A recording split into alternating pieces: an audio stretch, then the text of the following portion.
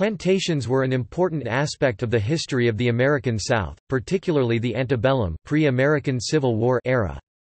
The mild subtropical climate, plentiful rainfall, and fertile soils of the southeastern United States allowed the flourishing of large plantations, where large numbers of workers, usually Africans held captive for slave labor, were required for agricultural production.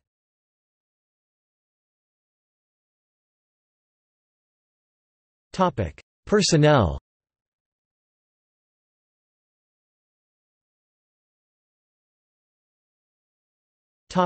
Plantation owner.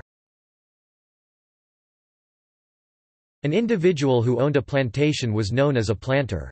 Historians of the antebellum South have generally defined planter most precisely as a person owning property, real estate, and 20 or more slaves.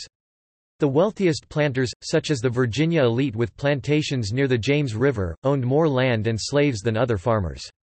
Tobacco was the major cash crop in the Upper South in the original Chesapeake Bay colonies of Virginia and Maryland, and in parts of the Carolinas. The later development of cotton and sugar cultivation in the Deep South in the early 18th century led to the establishment of large plantations which had hundreds of slaves.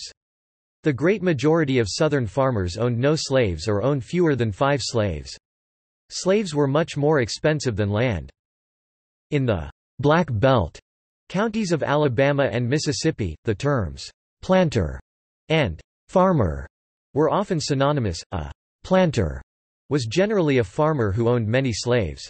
While most Southerners were not slave owners, and while the majority of slaveholders held 10 or fewer slaves, planters were those who held a significant number of slaves, mostly as agricultural labor.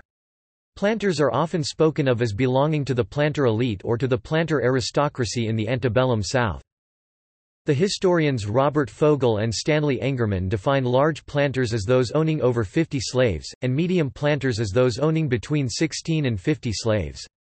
Historian David Williams, in A People's History of the Civil War, Struggles for the Meaning of Freedom, suggests that the minimum requirement for planter status was 20 Negroes, especially since a Southern planter could exempt Confederate duty for one white male per 20 slaves owned. In his study of Black Belt counties in Alabama, Jonathan Weiner defines planters by ownership of real property, rather than of slaves. A planter, for Weiner, owned at least $10,000 worth of real estate in 1850 and $32,000 worth in 1860, equivalent to about the top 8% of landowners. In his study of southwest Georgia, Lee Formwalt defines planters in terms of size of land holdings rather than in terms of numbers of slaves. Formwalt's planters are in the top 4.5% of landowners, translating into real estate worth $6,000 or more in 1850, $24,000 or more in 1860, and $11,000 or more in 1870. In his study of Harrison County, Texas, Randolph B. Campbell classifies large planters as owners of 20 slaves, and small planters as owners of between 10 and 19 slaves. In Chico and Phillips counties, Arkansas, Carl H. Moneyhun defines large planters as owners of 20 or more slaves, and of 600 or more acres. Many nostalgic memoirs about plantation life were published in the post-bellum South. For example, James Battle Averett, who grew up on the Averett-Stevens plantation in Onslow County, North Carolina and served as an Episcopal chaplain in the Confederate States Army, published The Old Plantation, How We Lived in Great House and Cabin Before the War in 1901. Such memoirs often included descriptions of Christmas as the epitome of anti-modern order exemplified by the Great House and extended family.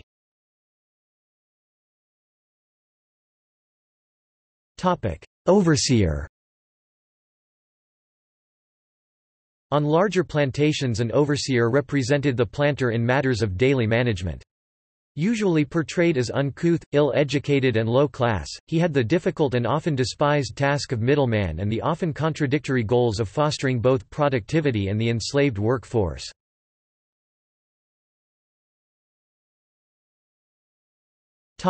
Slaves.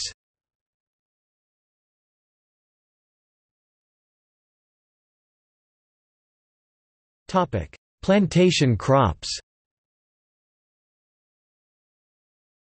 Crops cultivated on antebellum plantations included cotton, tobacco, sugar, indigo, rice, and to a lesser extent okra, yam, sweet potato, peanuts, and watermelon. By the late 18th century, most planters in the Upper South had switched from exclusive tobacco cultivation to mixed crop production. In the lowcountry of South Carolina, even before the American Revolution, planters in South Carolina typically owned hundreds of slaves. In towns and cities, families held slaves to work as household servants. The 19th century development of the Deep South for cotton cultivation depended on large tracts of land with much more acreage than was typical of the Chesapeake Bay area, and for labor, planters held dozens, or sometimes hundreds, of slaves.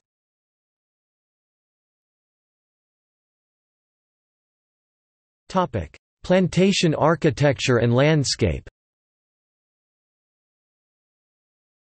Antebellum architecture can be seen in many extant plantation houses, the large residences of planters and their families.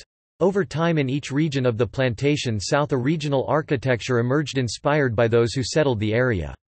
Most early plantation architecture was constructed to mitigate the hot subtropical climate and provide natural cooling. Some of earliest plantation architecture occurred in southern Louisiana by the French.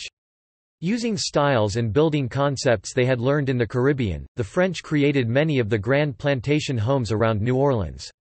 French Creole architecture began around 1699, and lasted well into the 1800s. In the lowcountry of South Carolina and Georgia, the dogtrot-style house was built with a large center breezeway running through the house to mitigate the subtropical heat.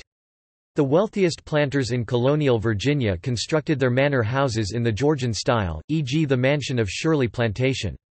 In the 19th century, Greek Revival architecture also became popular on some of the plantation homes of the Deep South.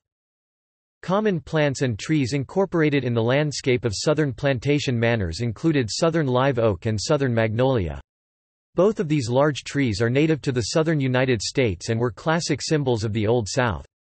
Southern live oaks, classically draped in Spanish moss, were planted along long paths or walkways leading to the plantation to create a grand, imposing, and majestic theme. Plantation landscapes were very well maintained and trimmed. Usually, the landscape work was managed by the planter, with assistance from slaves or workers. Planters themselves also usually maintained a small flower or vegetable garden. Cash crops were not grown in these small garden plots, but rather garden plants and vegetables for enjoyment.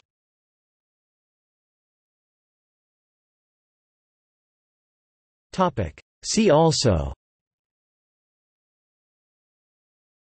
Plantation economy, Plantation era, Plain folk of the Old South, American gentry, J.H.